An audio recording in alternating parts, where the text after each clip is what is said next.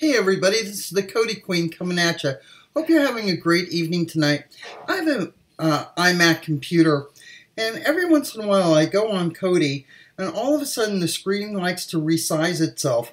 So I can't get to the screen to resize it to how I want to resize it, or I can't get down here to my dock, and I especially can't get up to my file menu.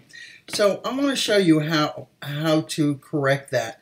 So let's go into settings. If you're using the bare bones Kodi with the blue and white bubbled screen, you want to hit systems. So we're going to click into settings or systems.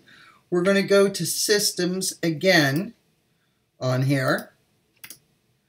And we're going to go ahead and go to display. Now let me show you what happens when all of a sudden it resizes itself. See, now it's completely full screen, but it's very annoying because I can't get down to my dock anymore, and I can't get up to my file menu, and at times I need to have access with it.